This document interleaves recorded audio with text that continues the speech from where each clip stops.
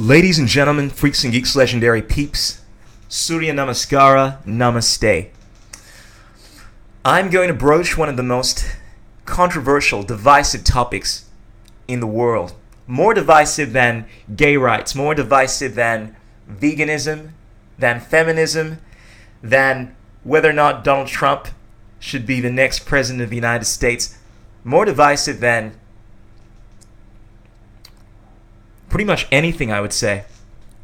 And that is the topic of abortion. Now, being a libertarian, being a fan of the Founding Fathers and respecting the idea that we are all endowed with inalienable rights, obviously I champion the concept of natural law. The concept that we have a right to do anything that we want. I believe in maximum freedom, provided we are not harming anyone in the process. And I don't even like using the word believe. There are many things that we want in this world. However, when it comes to right and wrong, there are many things that we don't have the right to do. There are many things I want. I want to be the king of the world. I would like to be able to go into anyone's house and smack anyone in the face if they disagreed with me. Actually, I don't really want that, but you get the point. There are many things that I would like to do, but I don't do because I understand that it's not my right. It's not my right, not because I have come up with some concept of right and wrong, but because I understand that there are certain things that harm others, that violate their freedoms, their sovereignty. And as a result, I don't do those things. It's the basic concept of natural law. It is the concept that is ingrained within the Declaration of Independence, within the Bill of Rights. It is the concept that so many of the brilliant men in history have championed, not only the Founding Fathers of the United States, but all the great philosophers in history. Plato, Marcus Aurelius, Manly P. Hall. All of these people have an understanding of principles of natural law rights because they understand that this is the fabric of the cosmos, of the universe, of right and wrong, karma, the golden rule. Most religious, atheistic, any organization that respects truth and liberty expresses these concepts to some extent. In regards to the abortion issue, without a doubt, once again, as an animal rights activist, as a human rights activist, as someone that believes in liberty, it is without a doubt the right of a woman to have sovereignty over her own body, over her own reproductive system. That is unassailably her right. However, as a fetus cannot survive independently from the mother, you can't impose its freedom without violating the freedoms of the mother. This is a very important point. This is why the abortion issue is so different to many other issues. It would seem like a very simple case. You're killing a fetus. You're killing a sentient being. You don't have the right to do that. End of story. But because that fetus cannot survive independently without the mother, without you, I am restricting your freedom, your own sovereignty over your body, if I am forcing you not to have an abortion. That's why this issue is so fundamentally, ridiculously tricky. And I know a lot of people maintain that they're basically two abortionists. The abortionists that fundamentally believe it is wrong, however, maintain that, having said that, it is the right of a woman to do what they want to do with their body, and the fundamentalists that believe it is wrong and believe they have a right to restrict the rights of an individual and force them not to do as they would with their body. I'm speaking about this purely from the perspective of rights, of understanding of freedoms. From this perspective, it is actually very clear. It's difficult because you're saying yourself it is simply wrong to kill. That's all there is to it. but you have to apply a bit more understanding of the violations. I cannot expect you to abide by something if by me asking you to do that, you are relinquishing your right to life. This is the one aspect of rights of natural law that is very important. It would be wrong for me to ask you to do something that is going to kill you. It's just an understanding of survival. You may say it's wrong, but here's a beautiful situation that illustrates this abortion scenario and makes it a bit more palpable, tangible to men and women. If you had been abducted by aliens, I don't know if you believe in aliens, but let's say you had been abducted by an alien race. They took you up in their flying saucer, experimented on you, and implanted you with some kind of a fetus, some kind of weird parasite that was living in you. Now, they finally decided to drop you down to planet Earth, and you discover this parasite growing within your body. You have no idea what it is, whether or not it's going to kill you. And bottom line is you simply don't want this thing within your body. Your body, which you have complete and utter control of, at least you should if you believe in sovereignty over your own body. If you don't have sovereignty over your own body, then you do not have sovereignty at all. You don't believe in freedom, or you don't have freedom if you don't have freedom over your own body. I want to reiterate this point. Now, if the government, if the people of your country, of your planet, after you had told them that you had been implanted with this fetus, this alien parasite that was living within you, that was restricting your freedom, that had been implanted there by force, not willingly, but they were telling you that you had to see that baby, that fetus, that parasite to birth, how would you feel? Knowing that this thing may very well kill you, that this thing has been imposed within your body, and now someone is forcing you to see it to fruition, even though you have the ability to control your body and not have that thing come into fruition. This is why the situation of abortion is so tricky. Ultimately, I believe that you have control over your own body. If there was something growing inside of you, whether or not that was a parasite, whether or not that was a bacteria, whether or not that was something that had been implanted within you, whatever that might be, you have a right to decide whether or not you want to continue having that thing grow within your body, because you have control over your own body. If someone came into your house and was doing something in your house, like performing some kind of weird operation on their body, a life and death operation on their body within your house, you'll have to bear with me. I'm extemporaneously coming up with this hypothetical. And you came into your house and you saw them performing this weird operation on themselves. You still have the right to kick them out of your house, even though that operation is a life and death scenario. If that operation, let's say, to make this a bit more realistic or appropriate for this this analogy, if that operation was endangering your entire house and your life, you have the right to kick that person out of your house. It is your right to do that. It may not be considered a very nice thing to do. It may be considered a harsh thing to do. But if you believe in freedoms, ultimately, you have to respect the rights of people. At least this is how I feel about the scenario. That's why, in regards to the abortion issue, this is fundamentally what it comes down to. Of course, you can play the utilitarian arguments. You can make the argument that if we prevent abortions or if we allow abortion, it's going to lead to A, B, and C. But that is immaterial to the fundamental issue at hand, which is that It is the right of the individual to have sovereignty over their own body.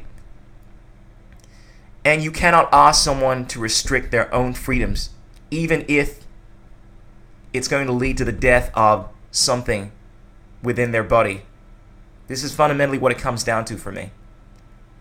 And whereas I can understand that a lot of people see this differently, they look at it fundamentally that killing is wrong, period. I can understand that, but you're wrong.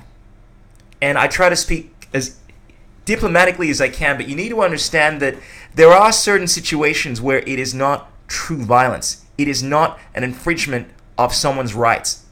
It is acceptable to kill in self-defense. If someone is threatening your own life, if someone is about to kill you, it is actually, I would say, wrong for you not to protect yourself.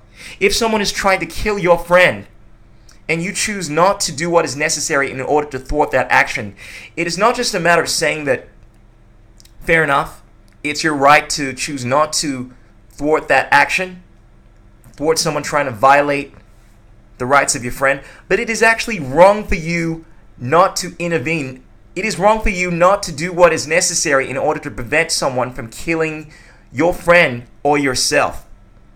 This is where it becomes tricky. It is called the self-defense principle. Most people tend to understand the feminine principle, the principle of nonviolence. That's the hallmark of most libertarians, most activists, most hippies, most beautiful people. And I respect that more than I respect anything. One of my best friend would make this argument all the time. He would talk about how he would never kill anyone in any situation because he believes that if he was to take on this attitude of defending himself, of trying to kill someone that was trying to kill him, it's only going to lead to more harm. And when you have that mindset, it brings about these situations. He had this metaphysical understanding that if you think about using these weapons for self-defense, like carrying a gun or being willing to use self-defense tactics in order to thwart violence, you're only going to bring about these situations to you. This law of attraction mentality. Therefore, he would have the mentality that he would never, even in the most extreme situation, defend himself or defend others, because that kind of thinking would only lead to bringing that which he's trying to avoid to him. And whereas I can respect that to some extent, I think it's beautiful for someone to respect life so much that they are not willing to end life in any situation. And I think it's far more beautiful than someone that is willing to do a wrong in order to bring about good. However, they're both wrong in that you have to have an understanding of the masculine principle, the principle of self-defense. The idea that it is your inalienable right to defend yourself and to defend others if they are having their rights violated. If someone is trying to kill you, or if someone is trying to kill a friend, or if your life is in jeopardy, you have a right to defend yourself. And it is a very difficult thing for people to assimilate, the idea of not only the feminine principle, but the masculine principle, the principle of self-defense, which is just as important as the principle of nonviolence. They both go hand in hand. You cannot have the yin without the yang. You cannot have the will to defend yourself without the will to respect people's rights.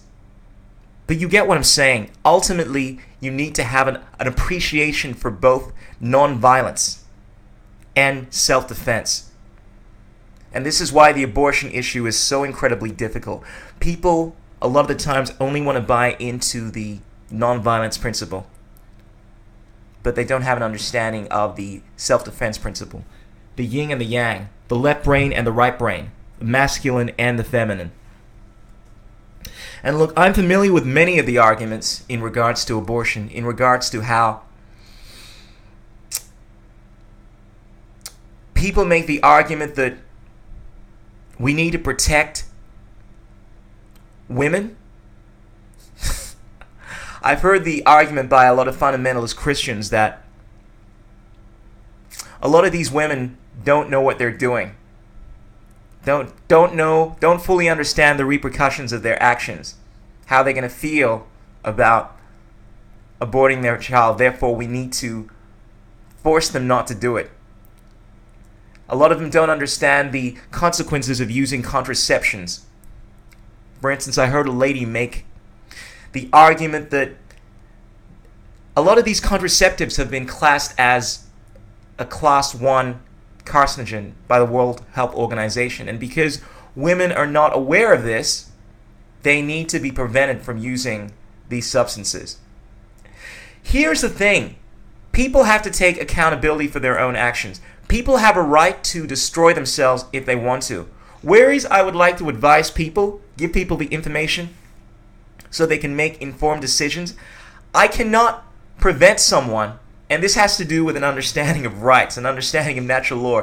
I cannot prevent someone, force someone not to harm themselves because it is in their best interest. If we start applying that mentality that because you are not intelligent enough to make decisions for yourself, I am going to force you not to do things, it becomes dangerous. And this is what the government tries to do.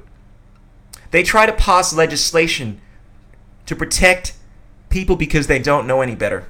This is why we have ridiculous, draconian drug laws preventing people from using substances because the government believes that these substances are dangerous. This is why we have certain age of consent laws where most women, once they are at the age of 15, 16, or even earlier, have an understanding of the consequences of their actions and therefore should be willing to undergo the consequences of their actions. But the state, the government says, because you don't know better, we're going to protect you. And therefore, we're going to put laws where even if you consentingly have sex with someone, in order to protect you, we're going to incriminate someone that has sex with you. Even if you've misled them, if you've lied about your age, you've enticed them, in order to protect you, the person that has done something unethical, we're going to make it illegal. These are the kind of tactics the government does. Because ultimately, it's about trying to bring about a better state. It's all for the common good. It always comes down to the common good versus the inalienable rights.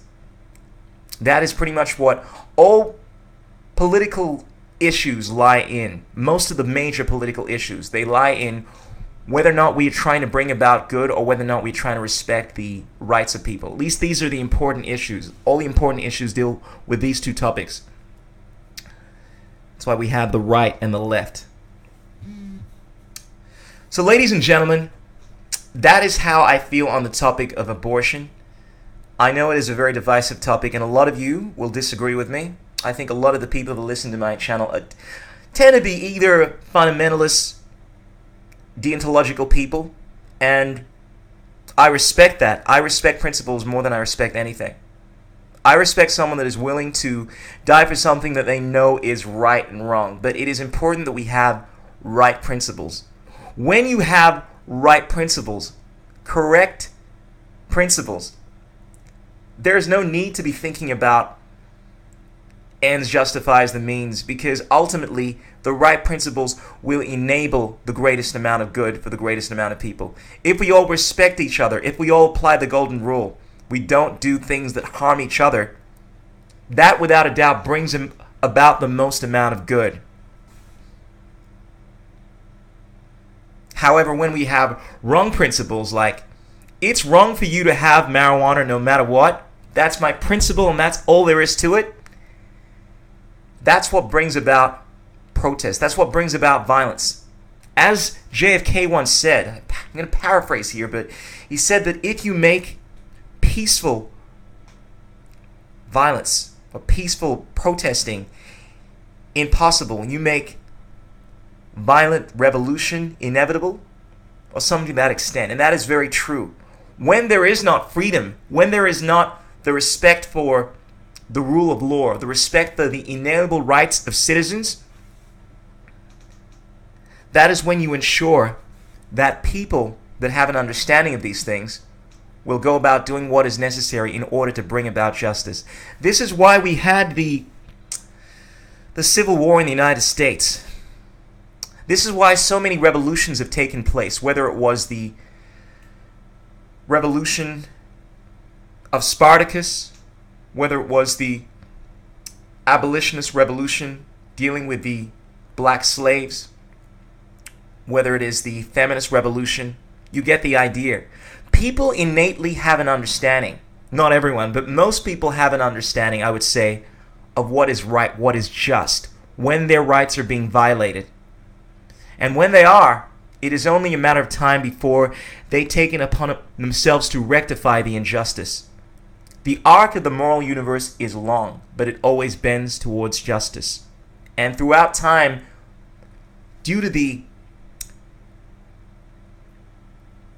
centropic force of the universe, and when I say that, the force of matriculating to higher levels of justice, of good, of morality, people, all sentient beings, all things that are aspects of this universe will move towards wanting to make things better. This is an idea, you can take it or leave it, but I believe this within my heart, that ultimately we're all driven towards wanting to make, at least some of us, to make the world more just, more moral. Whereas this may strain, this may become distorted at times in history, and we definitely see lapses, fundamentally we are growing towards more equality and more justice. I have to believe that. It is something that I feel as if I have to believe that ultimately within us we are driven towards growth. That is the centropic force of the universe. And because of this, it is only a matter of time before resistance to injustice becomes inevitable. And when people try to enact these draconian measures on the state, enlightened minds will always stand up for this. This is what I love about so many of the figures in history. People like Benjamin Franklin and Thomas Jefferson that had this innate understanding of rights, natural law, this blueprint, this logos that is inherent within these people that truly try to see things rightly. People like the Prophet Muhammad, who in his time, he believed in a lot of the ideas of his time, but he believed that he was seeing things just a little bit more clearly. Therefore, took it upon himself to stand up against the certitudes of his people and create a system that was more just, was more lawful. And to some extent, without a doubt, if you have a look at the teachings of the Prophet Muhammad, many of the ideas inherent within his ideology are very, very sound, and they were far more just than the prevailing standards of the time. And the one thing that I admire the most about people like this is they're willing to stand up and do what is right because they know it to be right. They're working from a place of agape. They are working from a place of satyagraha. They are working from a place of ahimsa. They are working from a place of love. Anyway, ladies and gentlemen, I'm going to leave this here. I thought I would make a video because I have a big mouth and I like talking. And I invite you, if you're still listening to this, not to unsubscribe, but to consider my words. And if they don't resonate with you, by all means, follow your heart. That is the most important thing. Think with your heart. Feel with your head.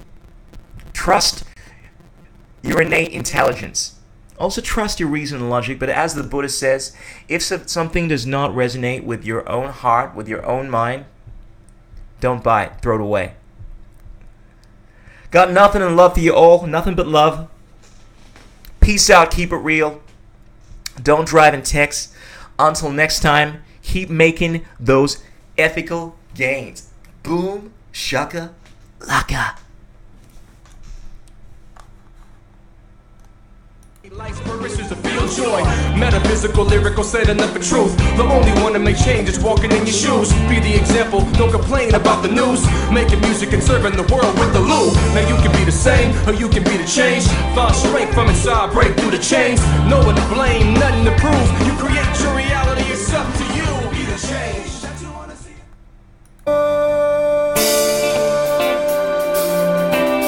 Yes, I. This song is called Be the Change.